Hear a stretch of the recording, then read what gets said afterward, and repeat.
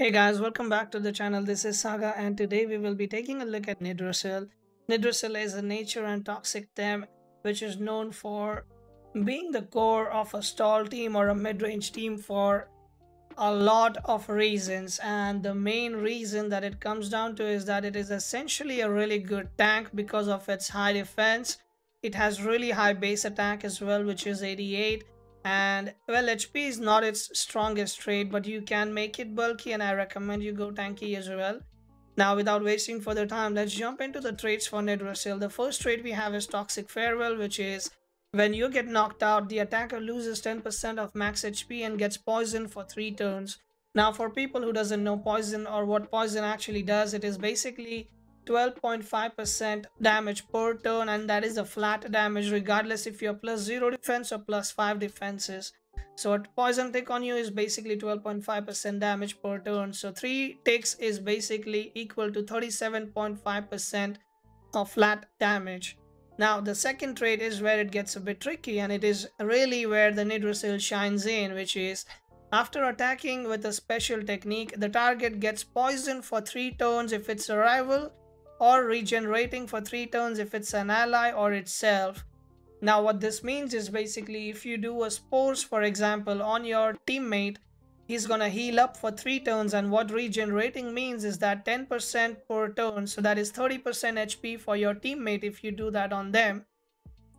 But if the same spores is used on your opponent, then that is basically 3 turns of poison, which is 37.5% flat damage.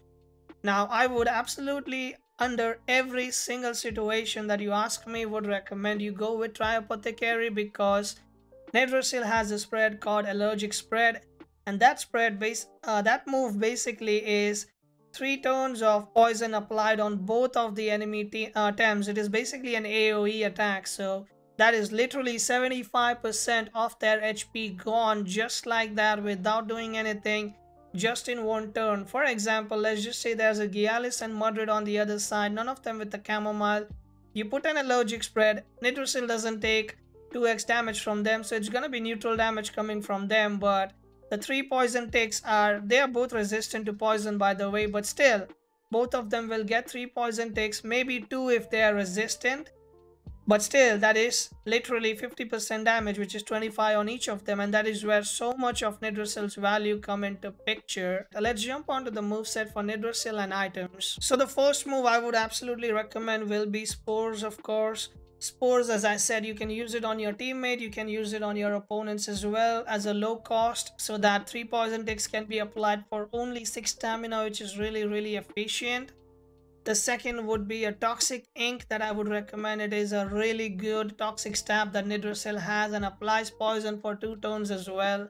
Narcoleptic Hit is the third move that I would recommend because basically it is there to check out on a lot of pesky mentals roaming around here and there, and it is really good to use on a scunch or something. Most people assume that you have a 4x, like you have enough attack to, one shot a scunch and they will just swap it out, but that is where you come into picture and you don't play a full attack Niddrasil. You actually played full bulky Niddrasil, but people will assume that you at least put points enough for a scunch one-shot knockout, but you don't. You just go full bulky, try to live as much as you can while applying more and more poison ticks and be a menace in the field, And the last move, but not the least, is basically the Allergic Spread.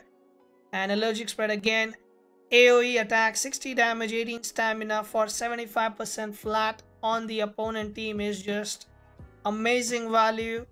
The point at which you can say that Niddrasil got its full value is basically doing 1 Allergic Spread on your opponent team and doing maybe 1 Spores or any other attack that it gets off or any other attack it absorbs is basically full value for Niddrasil, and you can't get more out of it, to be honest. It is just so good. But I have seen Niddrasil with my spread living like 5-6 turns and just doing damage after damage, doing stuff and still being alive because people think he's not doing much, but those toxic ticks over time do damage a lot. Now coming to items, I would recommend you guys to have energy drink for sure. A substitution item that I would recommend would be a pillow. If you would like to sleep after the narcoleptic hit and get some HP back. But most of the time this is a tempo loss and you do not want that, so I would recommend you just go with the energy drink, and that is a good thing to do.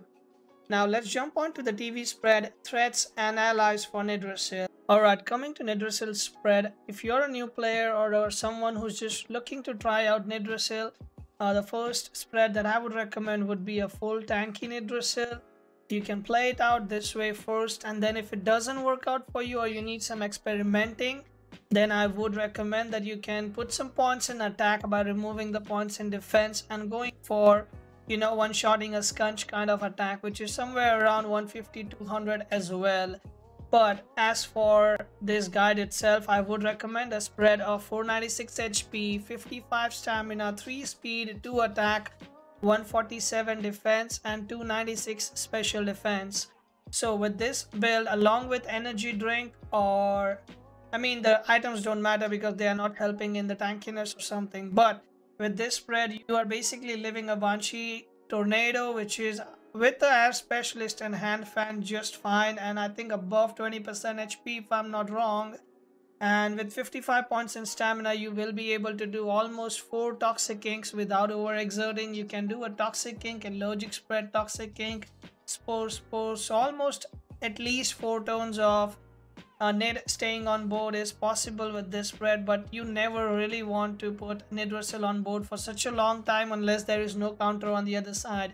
Usually what Niddrasil does is it basically comes in, does an allergic spread because the holds are off, and then backs out, and then comes back in on a swap. That's the best use of Niddrasil, but there are situations where you will be facing toxic against, you know, Niddrasil. That's when you just keep him in there if you want to, because it's not gonna take much damage.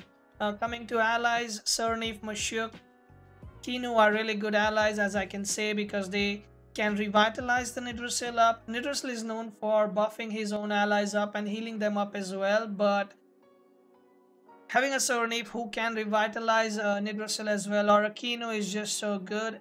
Having a 𝗬𝗂𝗽𝗍𝗪 is also good for Niddrasil because it gives the synergy for 𝗬𝗍𝗪 and water cannons as well. Going on to the threats, you need to be very careful of all the fire types out there, because with this spread we have defense that is less and special defense is high, so stay careful of all of the physical attackers on fire like Mastion. Raikin can also be one if it is the 𝗬𝗀𝗪𝗀 one, so be careful with that. Tulkan's 𝗬𝗫𝗀𝗪𝗀 don't do much damage, but still you just need to stay away from fires as long as possible with Niddrasil, because you don't want to deal with them at all under any situation.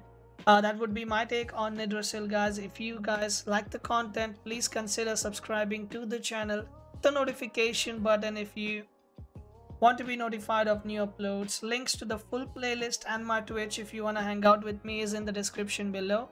If you have any questions, feel free to join the Discord or ping me up. I'll be more than happy to help. I will catch you guys in the next video. Stay safe and take care.